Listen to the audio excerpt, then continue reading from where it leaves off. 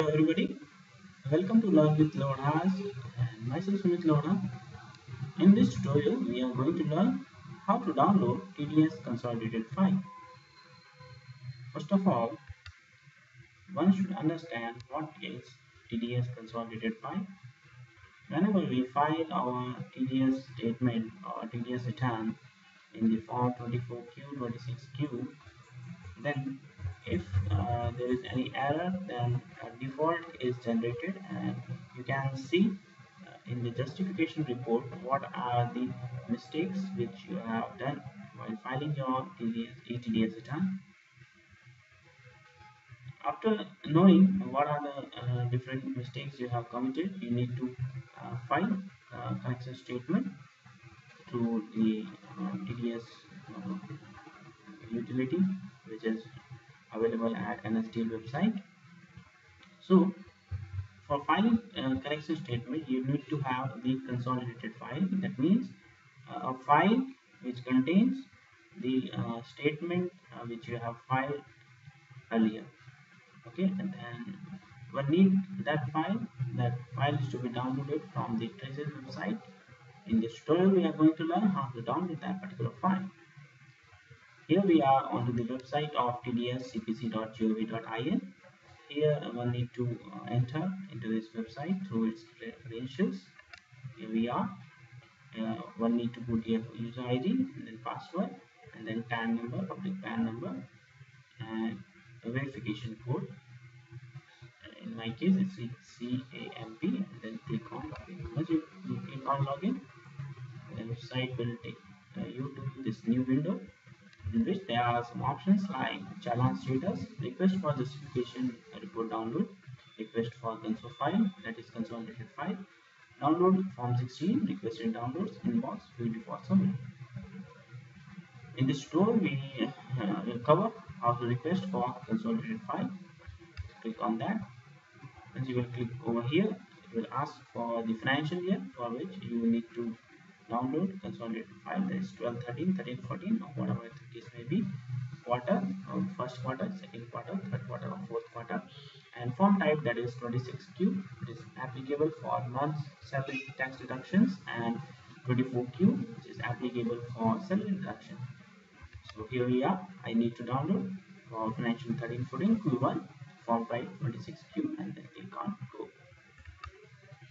Here we are on the most important part of this tutorial, which is basically people are facing problems while filling this particular page, particular columns.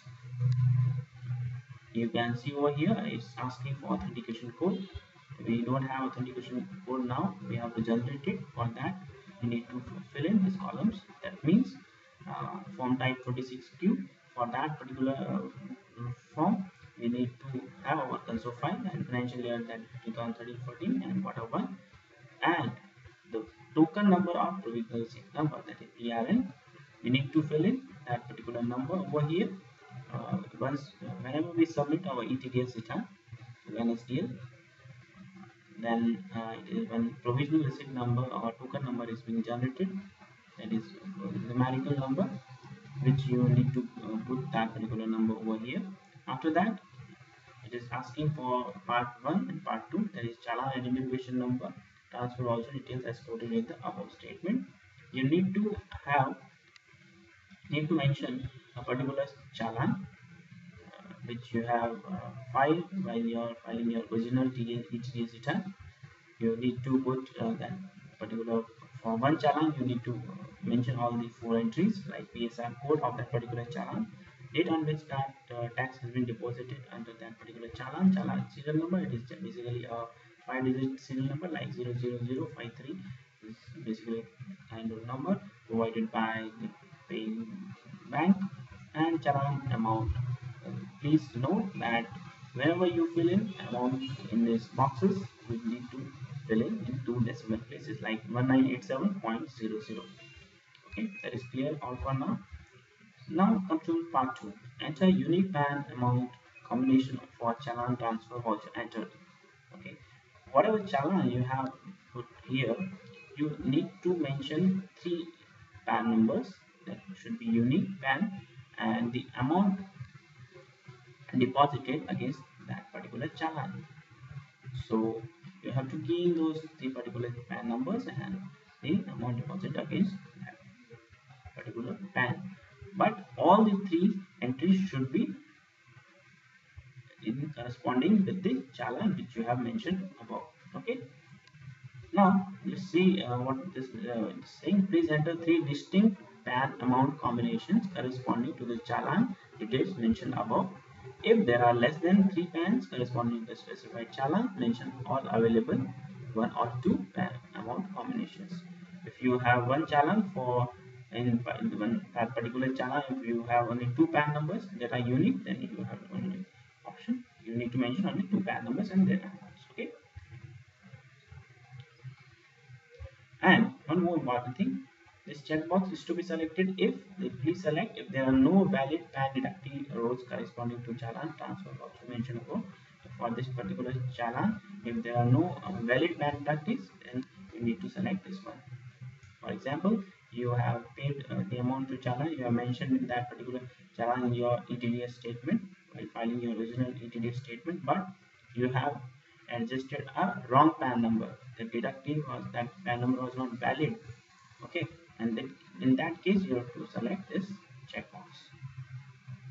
Here we go.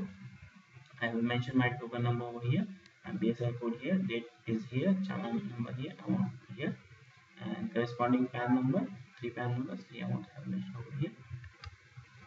Now, once you will click here on the submit button, it will generate authentication code. It can be used for that particular day for all these purposes: for download intimation, request for traces, offering correction file, request for console file, view default summary, file correction. All these things you have this one authentication code which is valid for that particular day on which you have generated that. For example, I have generated this on 15th of November at 11:38 a.m. It means that this particular authentication code can be used for all these purposes for that particular day. So proceed with the transaction, click on that. Now let's download request confirmation. Request for SDL consolidated file has been submitted. Request number is this much, this one, and the file will be available in download section. Please note, once you will submit this request after 1 hour or so, or after sometimes it may take about 2 hours. 2 hours after, you can once again log in your traces account and click on request downloads. As you make that, it will show over here. This request number is showing here and showing the status as available. Earlier it was showing as submitted, now it's showing is available. And go to SGP download and click on that. Once you will click on that, zip file will be downloaded in your system. That has to be a password protected file which you have to open through this password system. Like, first you have to mention TAN in your TAN number in caps lock, with your caps lock on, that means in capital letters, and then underscore and then the request number. For example, in my case, my PAN number is ABCD12345E, then underscore, then the request number.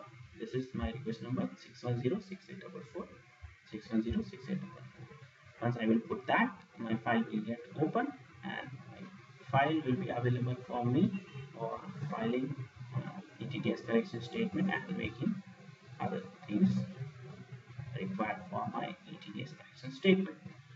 So I think this concept is clear for downloading consolidated file from Traces website. If you like this tutorial, then just come on and like us on Facebook at www.facebook.com/learnwithlodas. You can subscribe us on YouTube at youtube.com/learnwithlodas. You can follow us on Twitter as well. Thank you very much. Keep watching this channel for more of this kind of tutorials. Thank you very much.